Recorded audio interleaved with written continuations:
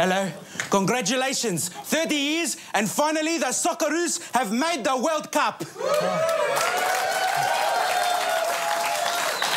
Well, thank you very much. I'm sure the whole country is very proud. Yeah, look, I don't want to start nothing. I'm very proud too, but look, I hate to be the one to tell you, but the Soceroo is not a real animal. I looked in the zoo, I looked in the encyclopedia, and I looked in the Google, and not one Soceroo. They don't exist.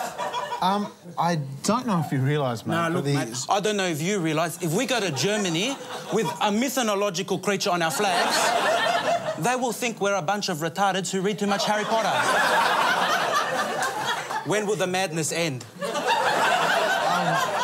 Well, what do you suggest? Well, there's plenty of Australian animals who don't get a go. Why make one up?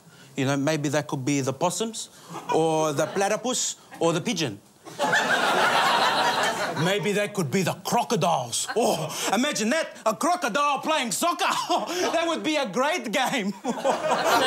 Will he kick a goal or will he eat the fullback? Well, actually, the kangaroo is the mascot, and because the kangaroo plays soccer, it's a Soceroo. Oh, yeah. But what if the other teams reckon they're really playing against kangaroos? What if they prepare their defences for kangaroos and then people show up? That's not very sportsmanship to deceive them. That's not the Aussie way. You know, maybe be fair to the other teams, especially the Germans, because if they get cranky, they'll start another war. Right. Look, I'm not entirely sure that... Look, you know, don't feel too bad about it, OK? I'll have a chat to the hockey-roos as well. But obviously, that's a less important issue because the hockey is stupid. No, but you don't have to get new uniforms. Just put a sticker on the Soceroo.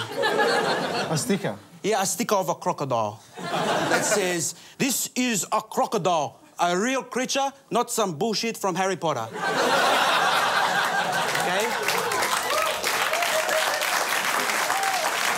All right? I've got my eye on you, and that is crocodile, not soccer dial.